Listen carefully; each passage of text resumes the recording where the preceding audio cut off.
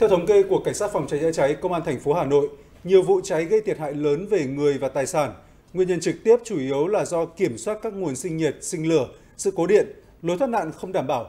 đặc biệt đối với trung tâm thương mại và chợ dân sinh. Ghi nhận một số thông tin từ đại diện lãnh đạo Công an huyện Sóc Sơn về việc triển khai Nghị định 136 của Chính phủ trong việc tăng cường công tác tuyên truyền, phổ biến nâng cao nhận thức người dân đối với công tác phòng ngừa các sự cố cháy nổ trên địa bàn. Thưa ông, những điểm mới của Nghị định 136 là chợ trung tâm và những cái trung tâm thương mại dưới 300 m² và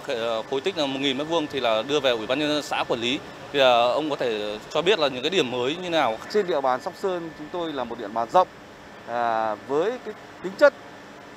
về các chợ thì có 3 loại chợ, 3 chợ là chợ loại 2 là do quản lý của Ủy ban nhân dân huyện, còn lại là các chợ truyền thống,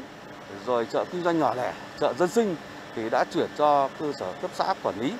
và cái việc quản lý này đã được duy trì sau khi Nghị định 136 được thực hiện là ngày 10 tháng 1 2021. Lực lượng phòng cháy chữa cháy đã có những cái phương án nào để phối hợp với đội phòng cháy chữa cháy cơ sở để có những cái phương án nhanh nhất và hiệu quả nhất. Công an huyện đã chủ động tham mưu cho Ủy ban huyện Sóc Sơn để ra các văn bản chỉ đạo về cấp xã để thực hiện tốt công tác quản lý theo Nghị định 136.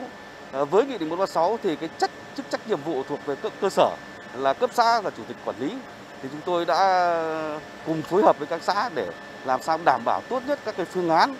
liên quan đến an toàn phòng cháy tại các chợ này, và cái việc đó đã được thực hiện thường xuyên. Ông có những cái phân tích như thế nào về tầm quan trọng của đội phòng cháy chữa cháy cơ sở và mình đã phối hợp làm sao? Cái lực lượng phòng cháy dân phòng của cơ sở là lực lượng hết sức quan trọng với phương châm 4 tại chỗ. Đây là cái lực lượng nòng cốt để làm sao làm tốt công tác tuyên truyền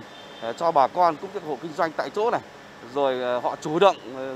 phối hợp với cơ sở để tổ chức kiểm tra cũng như khuyến cáo về an toàn phòng cháy cháy. Rồi khi có cháy xảy ra thì họ là lực lượng đầu tiên, lực lượng nòng cốt có mặt tại hiện trường nhanh nhất để tham gia cứu chữa các cái vụ cháy xảy ra. Khi nhu cầu tiêu dùng của xã hội ngày càng gia tăng, đặc biệt là các mặt hàng nhu yếu phẩm thiết yếu của người dân, lượng hàng hóa tại các siêu thị, chợ, trung tâm thương mại cũng ngày càng lớn. Điều này khiến cho nguy cơ cháy nổ tại đây tăng cao hơn.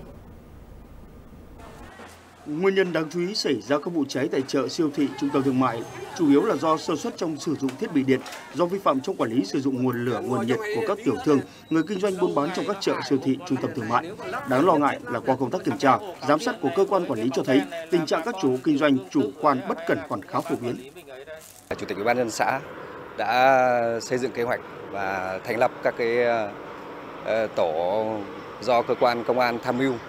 về các địa phương về các thôn làng trên địa bàn. Trong đó quan tâm lớn nhất là các cái vấn đề các hộ kinh doanh, các cái cửa hàng, nhất là các cái vật liệu dễ cháy như là các cái hàng hóa, và chúng tôi có một cái chợ cũng thành lập riêng một tổ để chuyên về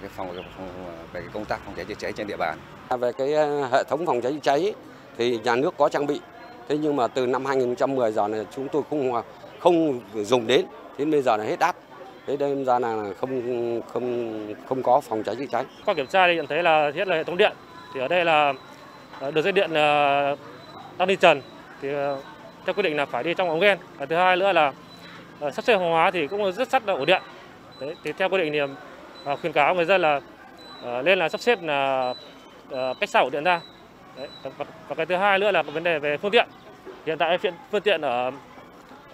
Bắc Bưởi chợ thì hiện tại là đang xuống cấp. Đấy. Các bình chữa cháy với cả hệ thống năng vòi đã hỏng, đã mục lát rồi. Lực lượng cảnh sát phòng cháy chữa cháy Hà Nội đã và đang tăng cường công tác kiểm tra, yêu cầu các tổ chức, cơ sở, cá nhân cần tập trung một số giải pháp sau: tổ chức thực hiện nghiêm các quy định về an toàn phòng cháy và chữa cháy, trong đó chú trọng việc quản lý chặt chẽ các loại hàng hóa dễ cháy nổ, các dạng nguồn lửa, nguồn nhiệt, các thiết bị dụng cụ sinh lửa, sinh nhiệt, đảm bảo điều kiện an toàn phòng cháy và chữa cháy trong quá trình hoạt động, tăng cường kiểm tra, nhắc nhở tiểu thương và nhân viên đang kinh doanh, làm việc trong chợ, siêu thị, trung tâm thương mại, thực hiện nghiêm các quy định như không tàng trữ, kinh doanh trái phép các mặt hàng, các chất nguy hiểm về cháy nổ, ngắt tất cả các thiết bị sử dụng điện ra khỏi nguồn,